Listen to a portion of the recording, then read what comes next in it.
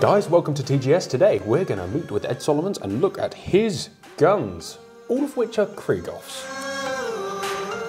Well, I thought, you know, as you've asked, it seemed appropriate. Yes, I thought I'd just bring them out and show you what I've got, all the most interesting bits and pieces that might be of interest to people, and talk through what they are. Sure. Let's rewind to the beginning of your story. When did you get your first Krieghoff? Because it's clearly a bit of an obsession. Yeah, exactly, I don't know. I think it would have been 2001-ish. Okay. And what did you shoot before that?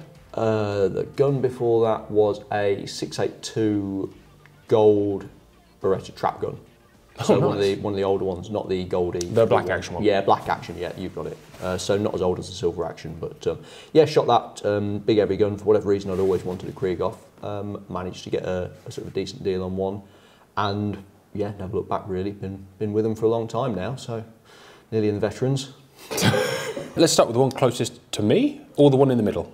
You're cool. Let's go with the one in the middle because you've had this one the longest. Yeah, out of these three, this is the oldest one. So this is actually the action that I won the world FITAS with. In 2001. In 1864, I think it was.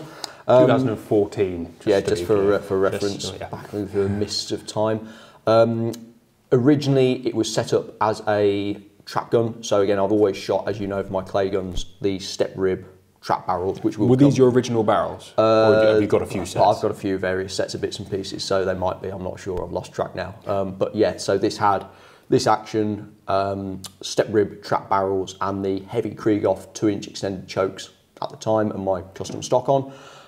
Now I use this action as a parkour spec, so much lighter barrels, fixed choke, a lot of game shooting. I tend to shoot this on bigger game days where I know I'm going to be doing a fair bit of shooting because the barrels are so light. It's just less fatigue really, because yeah, if you're putting a lot of lead through it, it's a bit of effort to swing this absolute beast. I love shooting that, but yeah, if you're going through 400, 500 shells on a day, that can be a little bit tiring. So this is the flat rib parkours, lightweight barrels, fixed chokes, 3/4 and full. Again, all I use this for is game shooting. So, and generally speaking, when I shoot this, it's at better stuff. So I don't really feel the need to open it up. Obviously now, with the non-toxic thing coming in, that's going to need to be addressed for obvious reasons. Perhaps a trip to Teague's. Yeah, so Teague do all of the aftermarket choke work on the guns I do have stuff done on. So yeah, I've got complete confidence in those guys.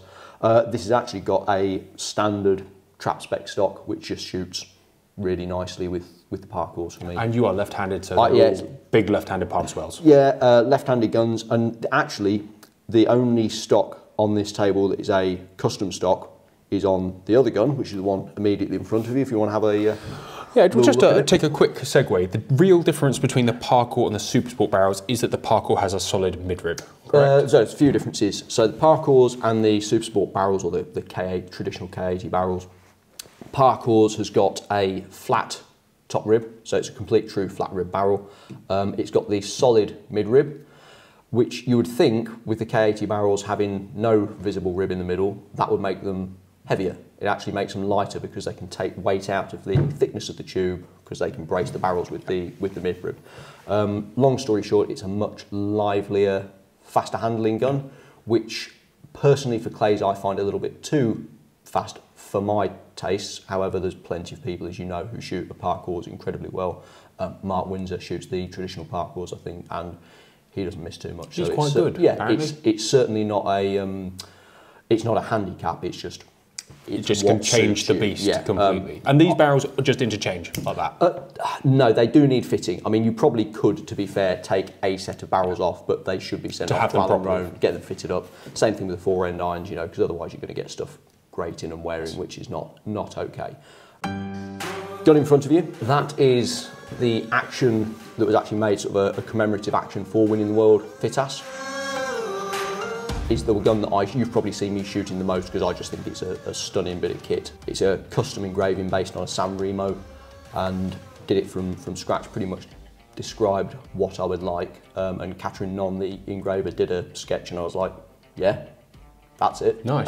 So that was probably the easiest design phase they've ever had, because I just pointed out, I go, oh, that was really good. So this is what pattern is this one? So that is a custom version of an Asprey scroll. Okay. It's got a slightly different finish. I can't remember. It's got a nitride finish or a coin finish. I can't remember. It's got one of the two, and a gold border. And as you can see on the back of that, it's also got my initials inlaid in gold, which is pretty cool. You do love gold. You have a load of pheasants on this side? Yeah, so I've got pheasants on that side, English partridge on that side. Lovely. And a fairly cool sort of little commemorative plaque to remind me that, you know, World one Vitesse day, champion. One day I was quite good.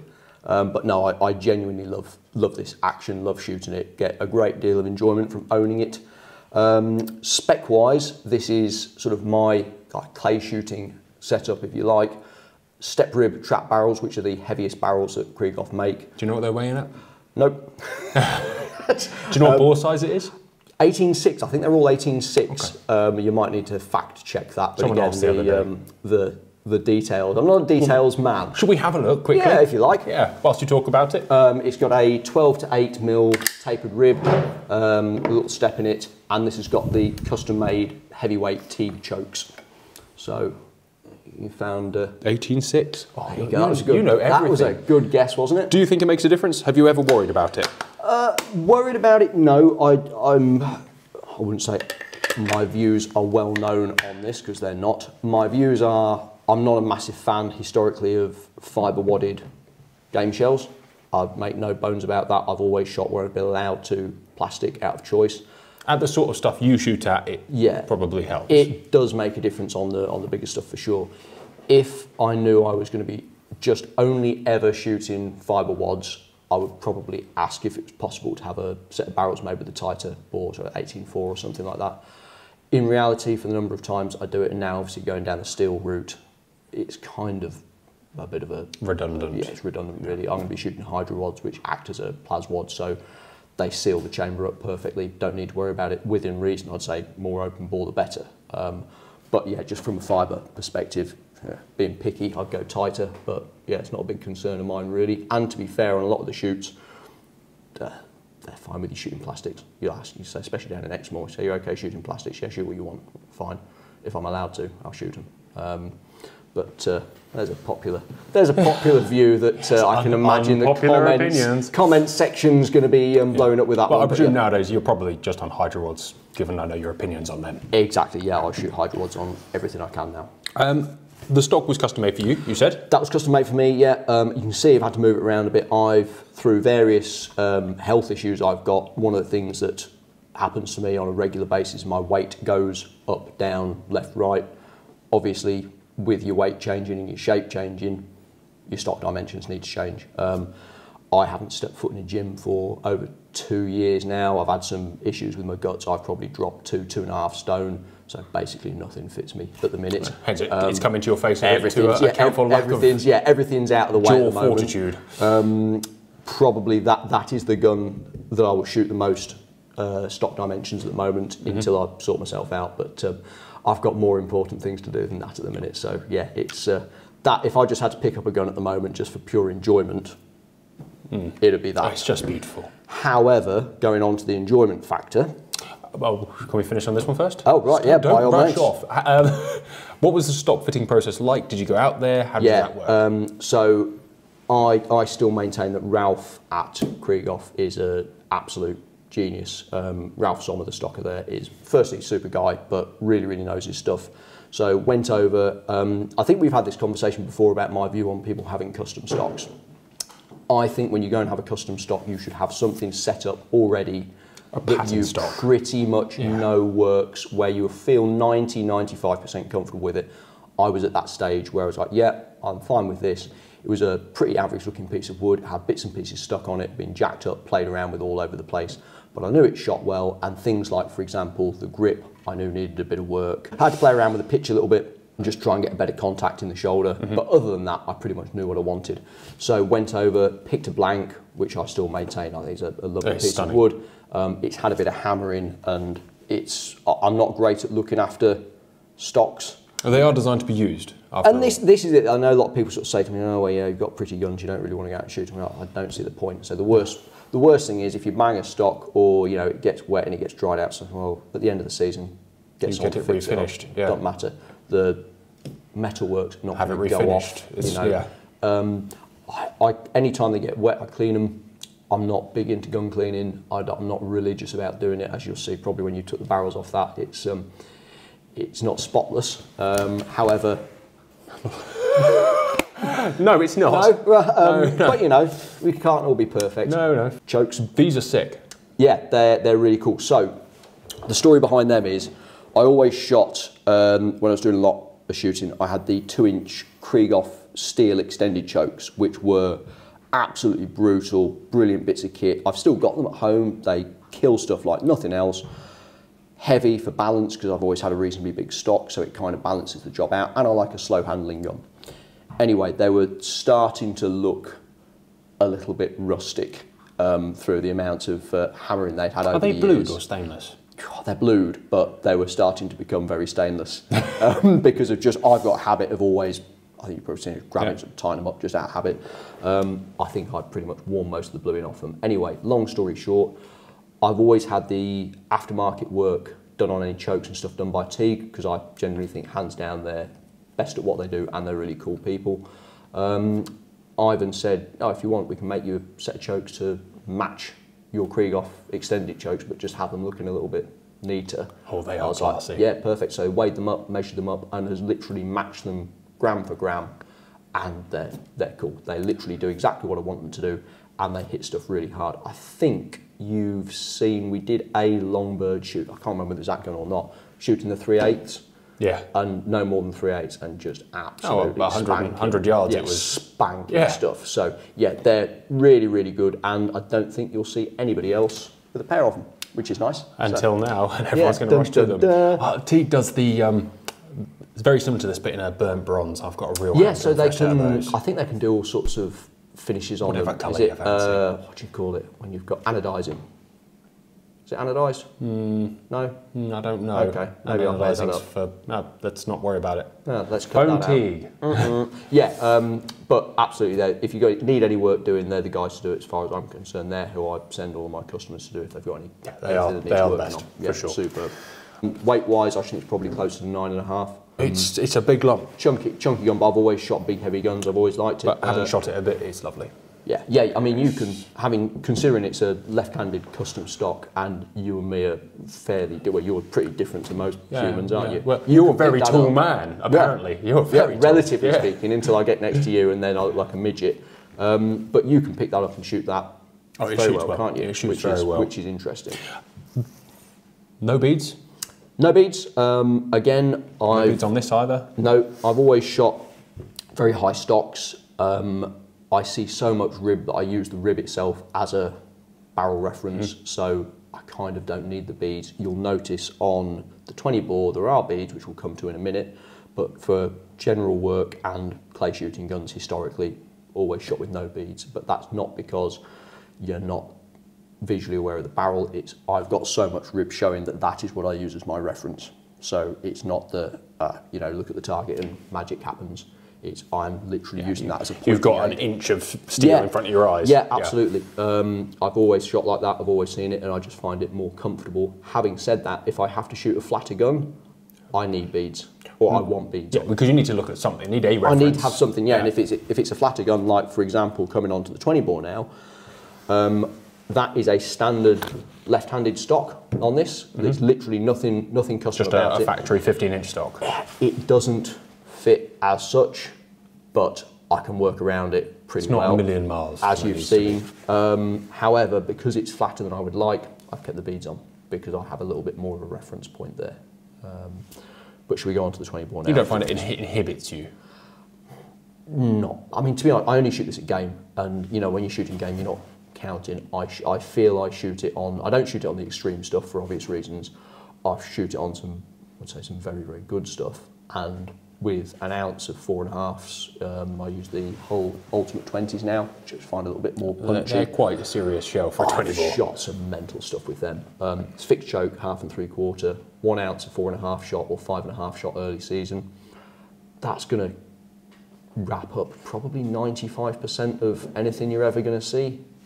So yeah, I feel that's a perfect example of I shoot that pretty well. I know it's not right, but at the moment, Yeah, you might hit a few more birds if it was perfect, but that's not why you go game shooting. Exactly. It's not a game of perfection. I want to be able to shoot it and shoot it well, but yeah, I'm not expecting it to be, one for one, because that doesn't happen. Taking a quick trip back to your multi-choke gun, always 3/8, yeah?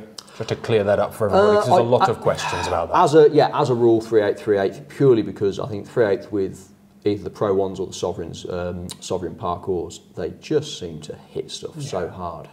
We've established there's very little out of range for that combination. Yeah, they reach a long way. I've got confidence in them. I would shoot, say, less now probably, knowing how targets have come in, generally speaking. I wouldn't feel out of place shooting skeet and skeet on most of the stuff I see now, and a couple of people who do and do it very well. So, and with an appropriate shell, you're not that disadvantaged. Exactly. But yeah, if I had to pick a choke to just rely on for general purpose work and shooting everything to be 3/8, you can shoot trap with it, you shoot skeet with it, you shoot sporting with it. Yeah, you're all set there. And if you want to play around with shells, you've got a bit of flexibility too. 20 ball. This is really beautiful. It's different, which I like. I get an enormous amount of enjoyment shooting this. I mean, this season, to be fair, probably shot as many days, if not more days, with my 20 bore as I have with my 12s, because I enjoy shooting it more and more each year. Like I said, I won't take it on the extreme stuff, although having said that, on probably half the drives that you do on so-called high bird shoots, it would be okay. It's just when you go to the sort of the next level up, you kind of lose the ability. And I don't see the point. I know the people who shoot 32 and 34 gram shells to a 20 bore. If you're going to do that, you may as well be shooting a 12. The whole point of this is to try and scale it down. The beauty of this as well is, on being in the Midlands, we don't have a great deal of what you class as lumpy terrain. This enables you to back your shell choice down and shoot at stuff that you feel a bit better shooting at that you wouldn't take. I mean, there's stuff around here that I would shudder to put a gun up to with a 12, but if I'm shooting a 21 gram shell through a 20 bore, fine. Suddenly you feel, that's okay. Yeah, it becomes a much more sporting opportunity. Yeah, and within the spread between 21 and 28 grams and playing around with shot sizes, you can cover a fair bit of ground with that. Like I said, you can go up to 28 gram 4.5s, which will go almost up to anything most people are going to shoot at, and down to 21 gram 7s, and it's a really enjoyable gun to shoot. Colour case hardened Monarch engraving, so it's all hand engraved. Again, just I think a beautiful bit of kit. Super light, 32-inch barrels, fixed chokes, 1/2 and 3/4. A standard gun, if you like. You say super light. That is a by your frame of reference. By my standards, because it's about 7.25 pounds, 7.5 pounds. Yeah, probably. It's a bit. You might need to go back over this and do some research, because I'm very much not a details guy. It's light by my standards. Yeah, I'd have thought 7.5 is going to be ballpark. Checkering's quite coarse. I like that. Yeah, it's a nice grippy stock. That is a standard left-handed stock. I've also got a standard right-handed stock, because we've got quite a lot of customers who want to have demos with stuff, which we'll come on to later. And if you're coming for a lesson with Ed Solomon's, standard left-handed, standard right-handed, that's going to cover if anyone wants to have a play with it, if they're thinking about getting one. Great, I can just literally bolt in, bolt out, put the new stock on, there you go, shoot it. Really good bit of kit, so beautiful to look at, incredibly enjoyable to shoot. Yeah, that's becoming one of my sort of regular favourites now. You're growing up, clearly. I wouldn't go as far as that. Yeah. Getting older. Side by side next. The Krieger for Sensia. Yeah, very nice gun, incidentally, but yeah, not for me. Do you want to go on to any other questions, or do you want to go on to the... is there anything else you want to cover before we go? There's nothing off the top. It's kind of like when you've got used to having stuff, you take it for granted a little bit. So again, like questions that people ask, what about this, what about that? I don't give it a second thought. Like you said, with standard like weights and bore size, I kind of go, how much does it weigh? That much? Yeah, about this much. Yeah. But it's just interesting to go, you've kind of got 3 very different setups and bits of kit there. How much are they, give or take? This is obviously priceless. Yeah, that's priceless. I think you're looking ballpark to order one of those, the colour case hard Monarch. I think that's middle 30s at a stab, so 33, 34-ish. That's a custom. I'm trying to remember what I've had to get them valued for insurance. I'd say again 30, low 30s. And yeah, whatever. They're not cheap guns. But no, they're not. Look, you've never felt undergunned or underdone. Look, there's no one's ever going to say that any of the Krieghoffs are cheap, right? They're not. You can pick up some real bargain. Older second-hand you can get some older second-hand stuff, stuff. But they're not quite like this. But you're not going to find anything where you say they're cheap. And yeah, anyone who says they are cheap, they're obviously living in a different world to me.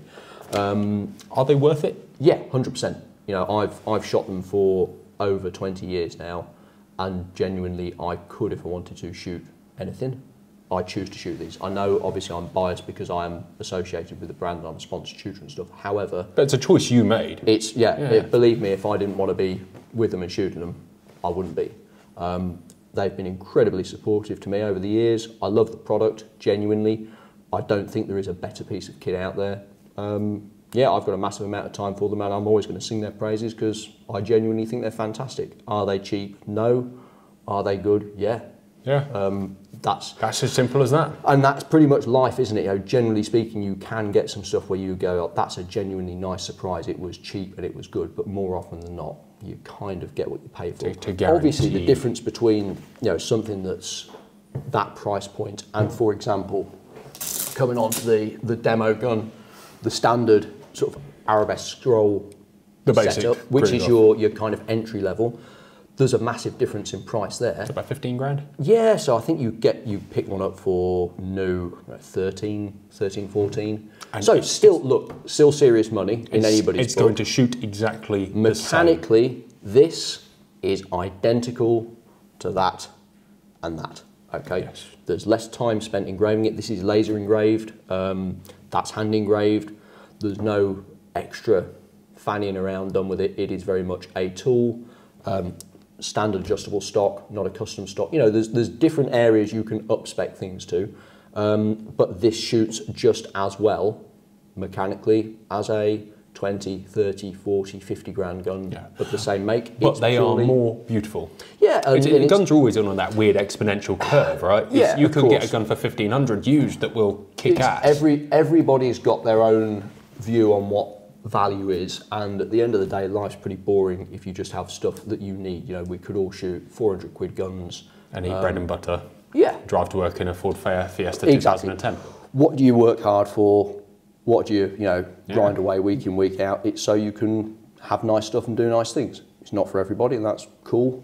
We all choose to spend the money we want. And like somewhere. I said, you can see there's people who've won majors with second-hand Maruku MK38s, which are superb bits of kit. Unbelievable. And you could probably pick one you'd know better than me. 700 to 800 quid. Yeah, there you go. So sub £1 grand, you could get a gun that is go and win a world championship, capable of winning a European or a Worlds. Well, that goes to show you that you don't need to spend mega money on something. I don't think anyone's ever said it's nicer and it's a little bit more polished. You start to appreciate better trigger pulls, better quality, better service. I mean, the service that you get with Krieghoff UK is literally world class. You can send something off on Monday and a lot of the time it'll be back with you by Wednesday, which is exceptional. Insane. I'm led to believe it's very similar in America. Yeah, I think, to be honest, wherever you go, the Krieghoff service, I don't think you will find. You're buying into better. A brand. And it's a brand, and it's kind of like a family, to be honest. There, you do feel like you're part of a family and you get looked after, whether you're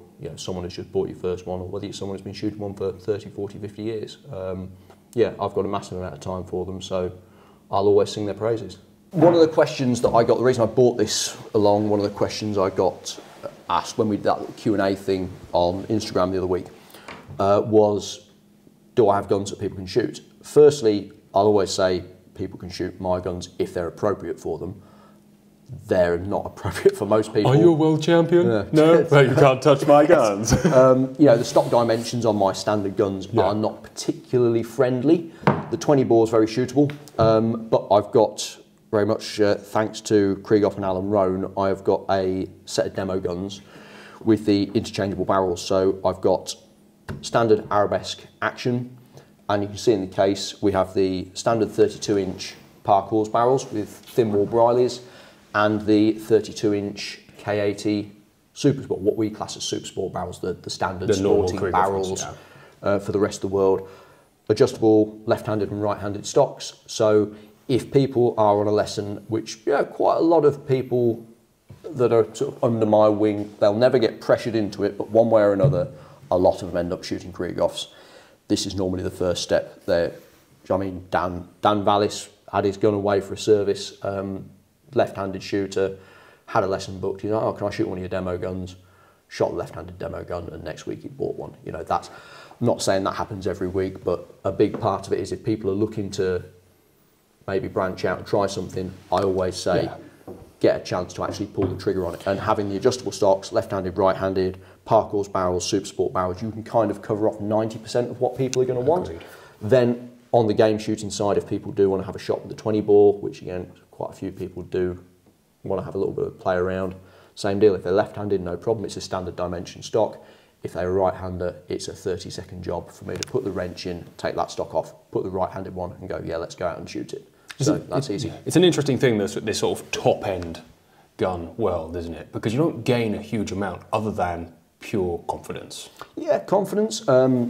You've obviously got what you've seen here is the sort of the heart of the gun is the action, and mechanically that is the same on all of them. It's an unbelievable, absolutely sweet action. Bomb-proof. Really is. Okay, but what you've got is the ability with the different stock specs and the different barrel specs to cover off an absolute multitude of options. So, if you want to shoot a high rib gun, you've got options for high ribs. If you want to shoot a lighter, faster handling gun to shoot game with, you've got the Parkours. If you're a shooter who responds better to faster handling guns, you've got Parkours, and then the Parkours X kind of in the middle. If you want something steadier and slower, you've got the K80 Super Sport. You know, there's so many variables that you can play around with in standard stock specs. Then you can go down the route of custom stocks. You can literally make what you want here, which is, again, part of the luxury brand, if you like. So, well, what you want, have it. If you want a high rib, let's make it a high rib. If you want this, they'll make it work. Yeah. Whereas if you're buying a 682, it's a 682. You can have it in 32 or 30 inch. Perfect. Or 28 inch if you really want it back in the day. If you really want to have a terrible resale value, you can have it in 28.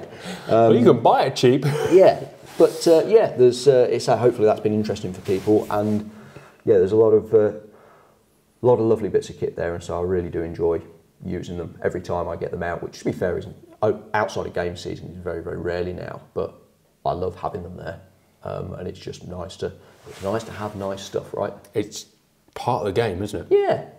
Better than a Bakel. Oh, I'm sure there'll be someone in the comments section who'll explain to you how they won the US Open in 1942 with a 870 pump and a Bakel with 32 gram 9 cartridges. I didn't see many of those about this Strange, year. Isn't it? You never do. Wait, thank you very much for sharing your collection with us. It's extremely varied for a lot of guns that could be extremely the same. Really shows off how much variety Krieghoff is and how much you have bought into these guys personally. Yeah, and this is kind of why I bought a bit of a selection of stuff, really, because just so you can see what's possible, really. There's no point in bringing the same gun that looks, same spec 3 times that looks slightly different because it's got different wood and different action on it. Try to cover off as many of the bases as we can here, and hopefully it gives people a bit of an insight as to what the brand's about and what you can and can't do. And your obsession. Yeah, I wouldn't go as far as saying that. But do you own any other guns? I have a 32-inch step rib Beretta 391 semi-auto, which I bought, I reckon, 10 years ago for pigeon shooting. It would be more than 10 years ago. Pigeon shooting and doing the newly released 3-shot semi-auto shoots. Never shot it. Lie, I shot it once. And I shot a fox with it. So that's it. So that's why I didn't make it here today, because you don't really. I didn't really think it would be too much of a. So if anyone wants a 32-inch step rib Beretta 691, hook a brother up. This is it, and I don't see the point in just having stuff for the sake of it. These guns get used. This gun probably gets used as much as anything else, the demo gun. But if I've got them in the safe, I want to be able to use them. So no room for safe queens. Yeah, I don't see the point. If you're going to have something nice, use it.